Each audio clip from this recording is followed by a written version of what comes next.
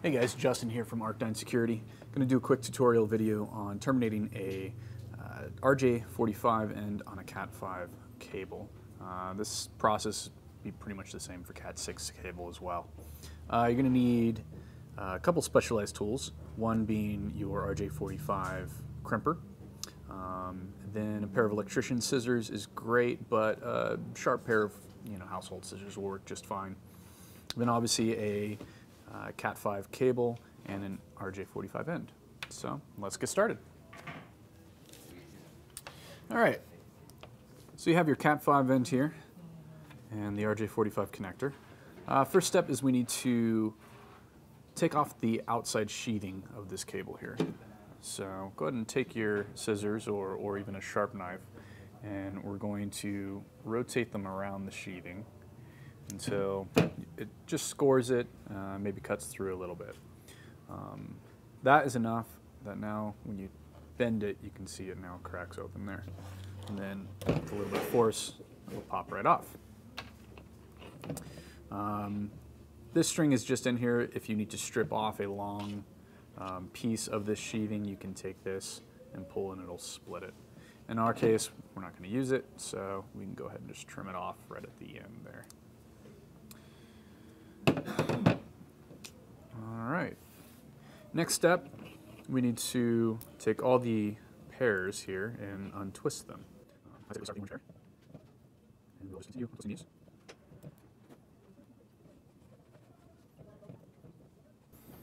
All right, now that we have them all untwisted, we need to put them into the proper order.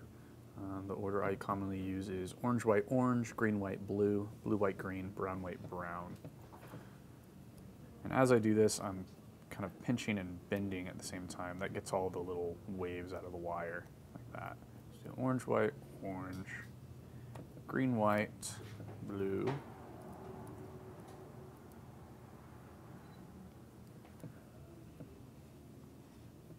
I'm also holding them with this hand to keep them flat and in order. And then blue, white,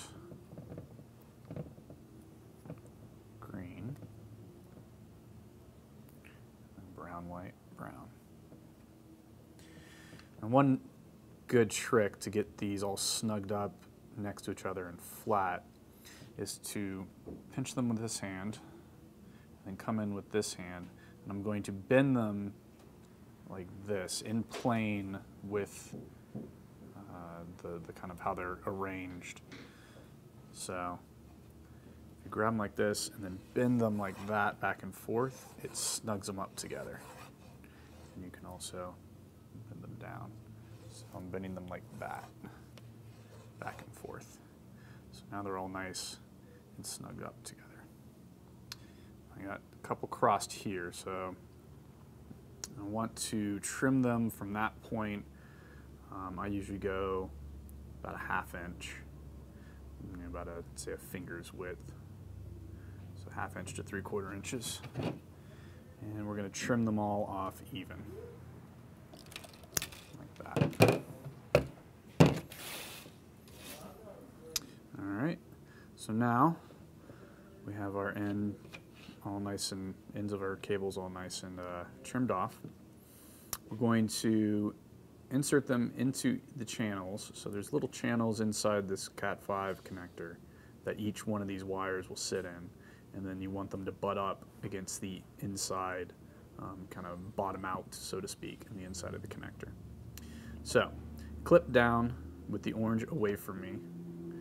You can do it either way. This is the way I do it, and I do it the same way every single time so that I know I'm doing it the same. And then insert the cables. So I got all the little wires in each channel. I'm double checking my order: orange, white, orange, green, white, blue, blue, white, green, brown, white, brown. And then I'm going to push them all the way in. I typically will hold the cable like this, so I'm putting pressure, backwards pressure on the connector to hold it on. And then I also check the end right here to make sure that I see kind of the copper, the shiny copper of the each wire up against that kind of window, if you will. So once I know everything's in order and I've got good kind of pressure and all the wires have bottomed out, it's time to crimp it.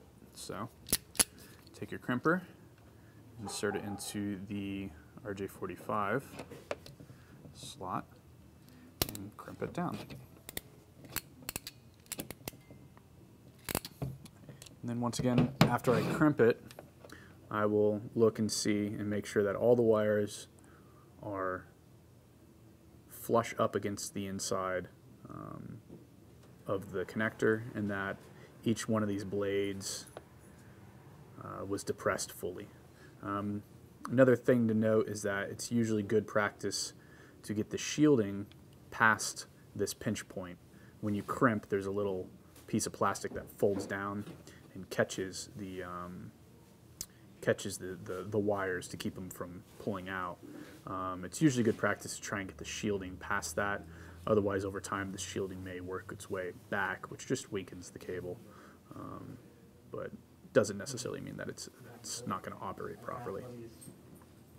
So there you have it. That's how you crimp an RJ45 cable. If you have any questions, feel free to reach out, hit us up on chat, or give us a call, and we'd be happy to help.